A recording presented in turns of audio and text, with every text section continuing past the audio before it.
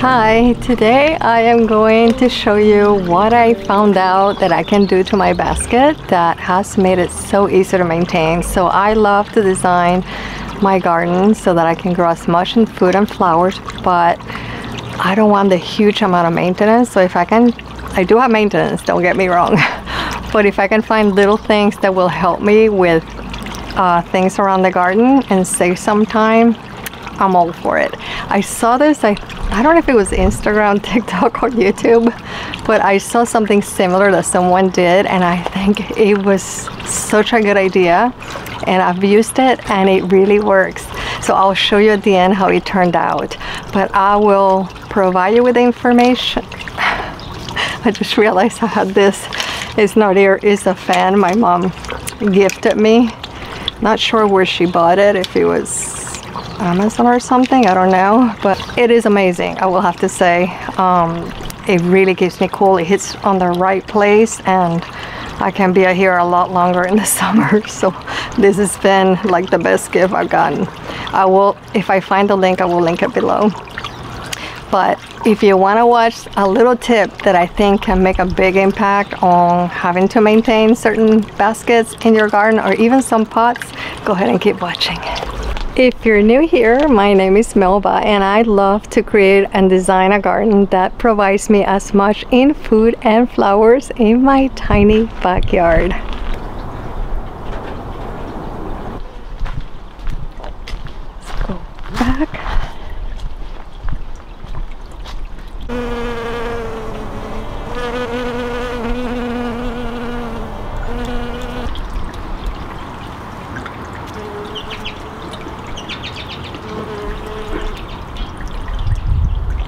I've never been stung by a bee in my entire life. I'm over 50, so that's a long time. And we were doing all the DIYs last week. I got stung twice. One, the bee was drowning in a little water thing I had on my table, and I went to grab it. And I always grab them and put them outside of the house, and it stung the heck out of me. It hurt so bad, it felt like an electrical shock. And then the other one is I was deadheading my roses, and I grabbed the rose because it's really high up, and ended up getting stung on my finger, and that one swelled up pretty bad, the other one didn't. But so I got stung by a bee for the first time ever, twice in a row.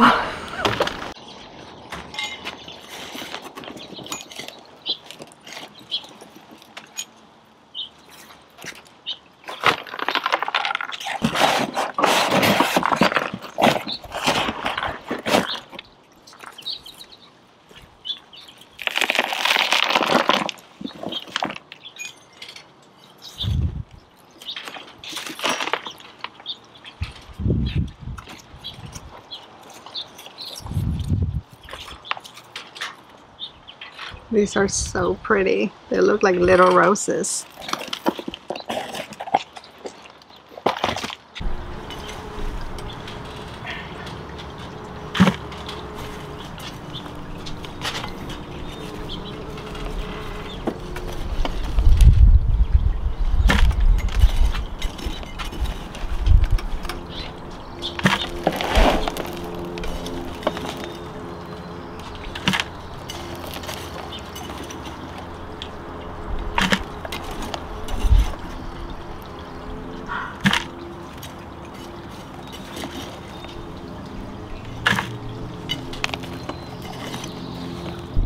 At the bottom of the pot, I use this plastic, but I think I'm gonna cut it. I think it's too high, and where the first hole is on the bottom, this thing goes above it, and I want the plant to be able to get the nutrients of the soil. So I'm gonna cut it like in half, so it's lower. If the hole falls here, then this is down here, because this is all moss. It dries up so fast. So I'm gonna put this to hold some water and nutrients down there, and that way, you know, I'm touching it, it's nice and moist, it's not wet. I'm not gonna put any holes on it. I'm just wanted to hold a little bit of moisture down there for the plants. That's how deep it is. So I'm gonna cut it right here.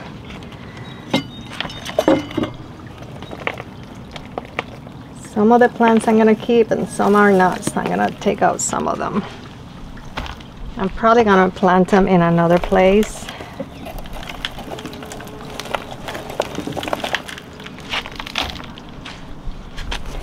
The pansies I'm definitely gonna remove because it's gotten too hot for them. Last year they lasted until August. They did really well, and these are doing pretty well. I may put them in my Vigo garden because they get shade most of the day until the afternoon, and they're looking pretty good.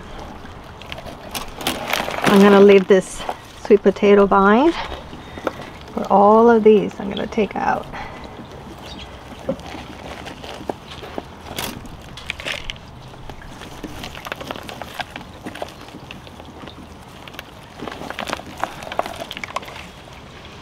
I'm gonna leave that petunia. This is gonna, it looks like a petunia white color.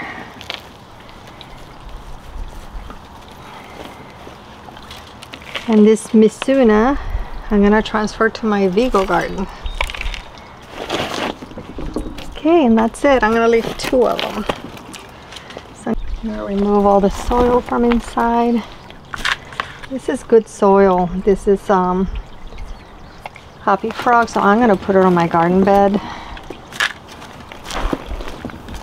on the Vigo garden bed, because one of them, the biggest one, needs some soil. So this is only like a few weeks old, so I'm gonna go ahead and replace it.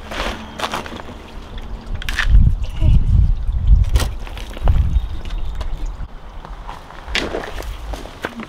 I'm adding it to my Vigo garden bed because it's a little low, and this is good soil, keeps the moisture really well, so I don't want to waste it.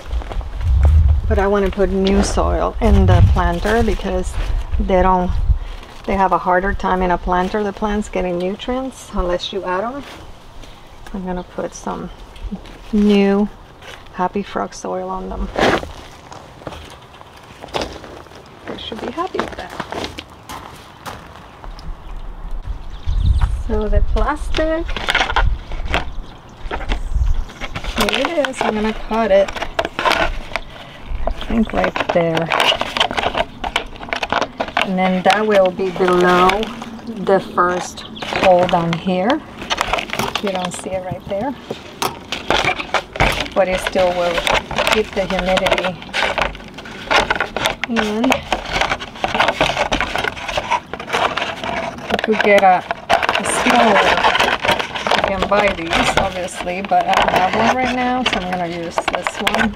The ones I have are smaller, and I don't want to go buy one.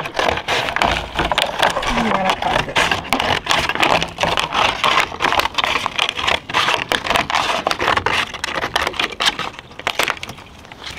Okay. So now if I lay it down, there is a plastic here already on the bottom. It doesn't keep enough humidity, so I want the humidity to just step this, and that way when I pour nutritious like liquid fertilizer, it will hold it there and they can absorb it. So I'm gonna get going. Let's get the plants in. So on the bottom, I think I'm gonna do some of these, the white stream. And these are big. I tried to find small pots and I could not find it. So I'm gonna have to break the root of this. The root of that. And let's stick it in. Oh, that's pretty. So let's do this one here. I'm going to do,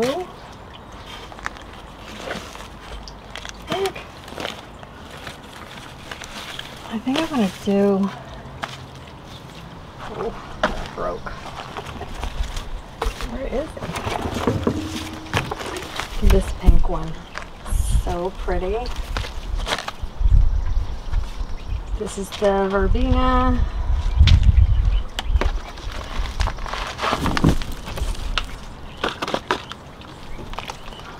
Go ahead and break it.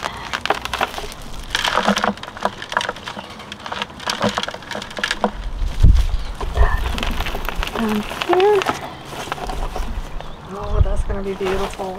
It looks so pretty with this sweet potato vine because he has a pink here on the edge.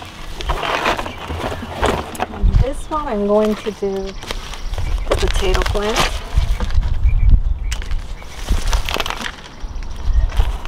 Get in here and space it down. Nice. That's beautiful. Okay, we have one more. Let's do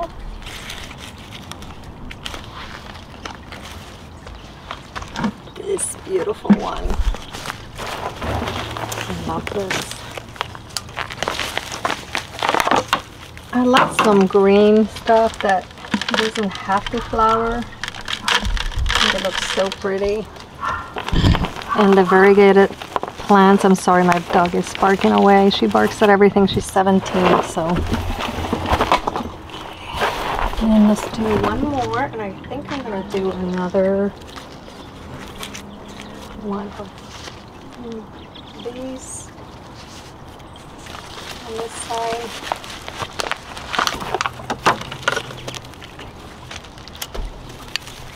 And just spray it, they'll do fine. So that it fits in the hole. So the first layer is done. Look how pretty. Okay. I need to add one more here. I think I'm gonna do this one that has the yellow center. I have another one that will go on the top, but it would be nice to put one on the edge.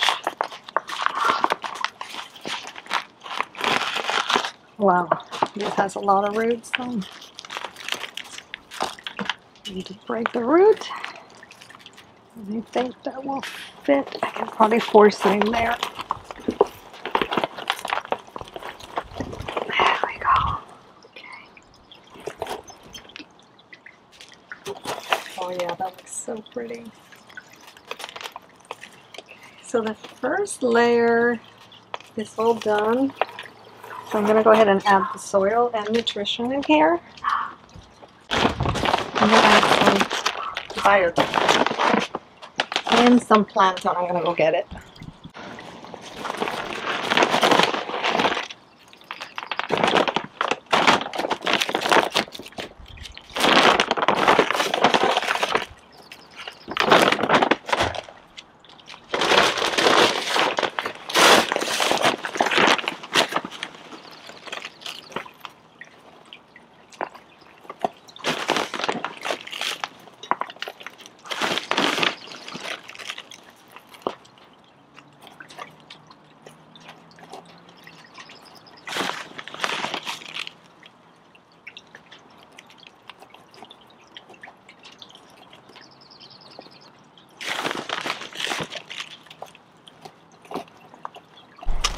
Okay, so now we'll repeat the same. Let's do this in between because there's a lot of white in here. Okay, look. It'd be nice to add a little bit of color.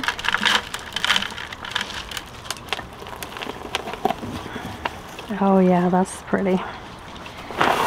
And there's more white here, so let's see, I have a few petunias. I think I may do this one here.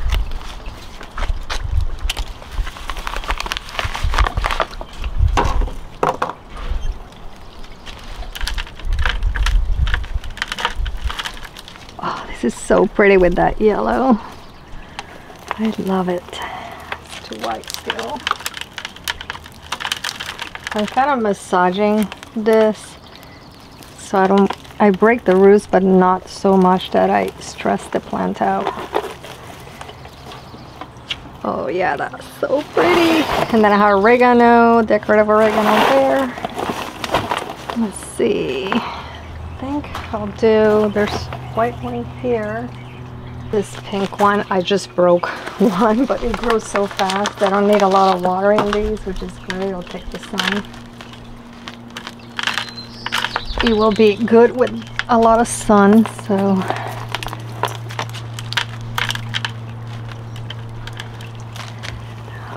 Okay.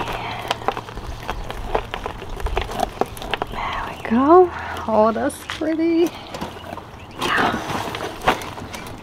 And then I have one more, which is this gorgeous petunia. So I think that way it looks like it's spilling down. It's gorgeous petunia. I really like this one, so I think I'm gonna use it here.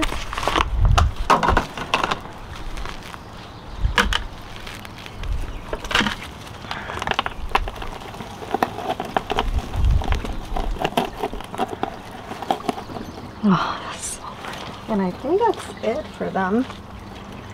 So now I'm gonna get a little biotone and plant in here. I do it a little bit on each layer.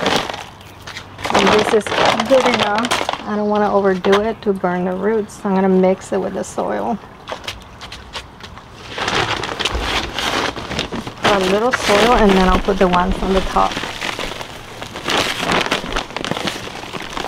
So now we'll start placing. I'm gonna do the one that's the main feature, or this whole basket is these gorgeous ones. So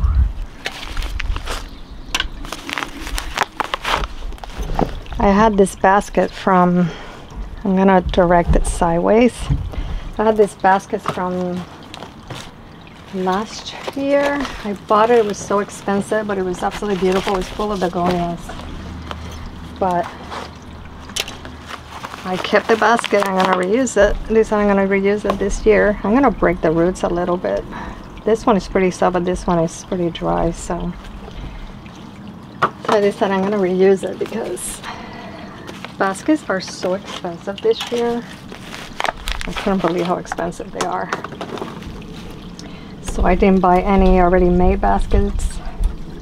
I bought some last year and then I built some of my own. That I'm gonna put this beautiful pink one. Yeah, that's really rebel. So I'm gonna massage it.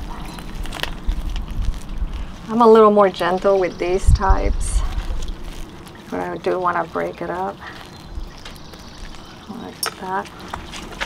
I'm gonna put it in the center. I'm gonna do this purple one also.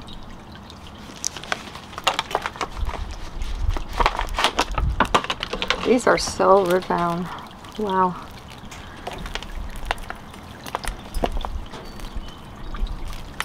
It is, this soil is pretty soft, so I'm gonna move them next to each other. So you're not gonna see the top of this, so I want to make sure the whole edge is spilling down all the way around, and then these are put right on the center for height. And I think it works really well. It just makes it look so pretty. I don't bother filling up every single thing inside. I want these to have a little bit of space to spread. I like to fill out my basket quite a bit. And I want some pink, some yellow ones. I think the yellow one looks so pretty.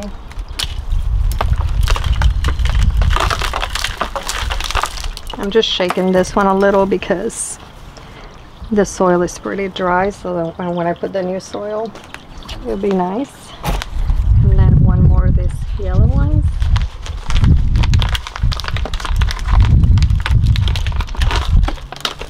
These are all like mega root bound.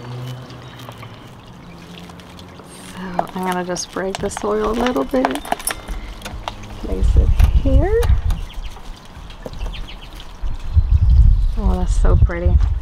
And then I'm gonna do another one here. I think I'm gonna do... Alright, I'm debating.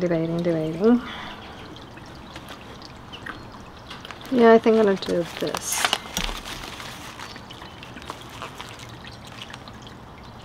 No, I think I'm gonna do this one because the flowers are a little bigger and I kind of like the scale better.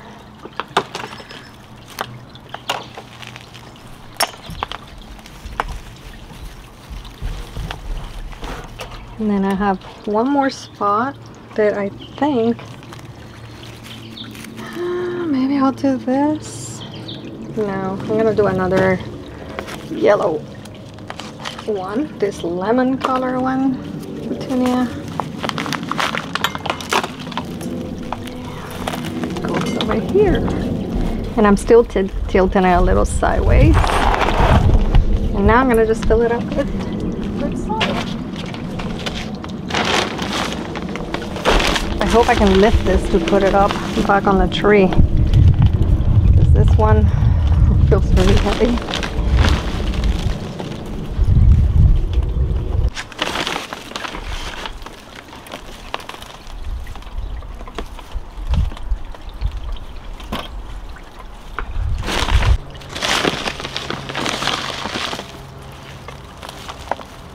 Trying to fill every single crevice in.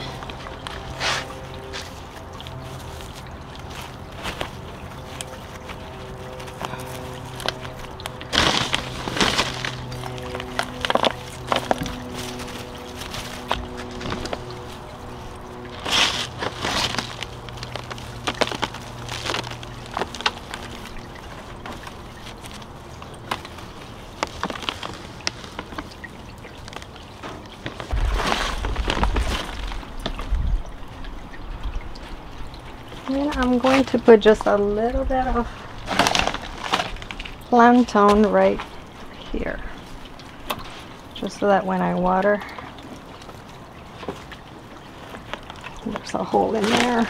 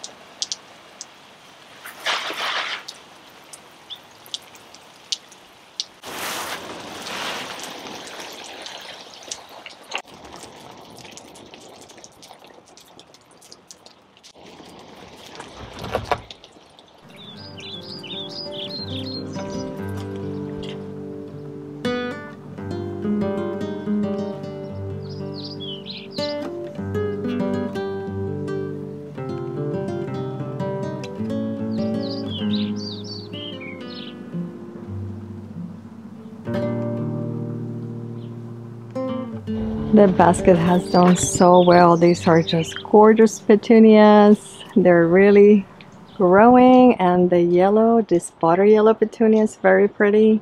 I love having this waterfall. It just brings your eye right down into the flower garden, the pollinator garden. And the verbena also has been doing just fantastic. Even though they like it a little bit dry, they've been, because I put them on the second hole, it has not caused any issues with it. I have it growing all the way to here. Here's the oregano, which is like a decorative oregano. And everything is doing good. Look at this. How pretty is that? The ones up there, the tall ones. Oh, look at that little bee.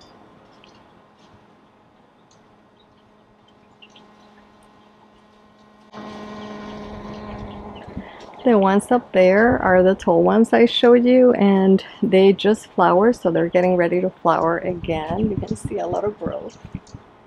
So they're doing fantastic. I think this is a great tool. The white little petunias are going. Just everything is just doing so good. The sweet potato. So I'm really happy, and I think I will be using this on some of my pots. You do have to remember that some plants don't like it, like this one here, the black-eyed Susan. I tried that with it and it did not like it, so I took it off, and I just have to water a little more often, but now it's really happy. So these two look so good together.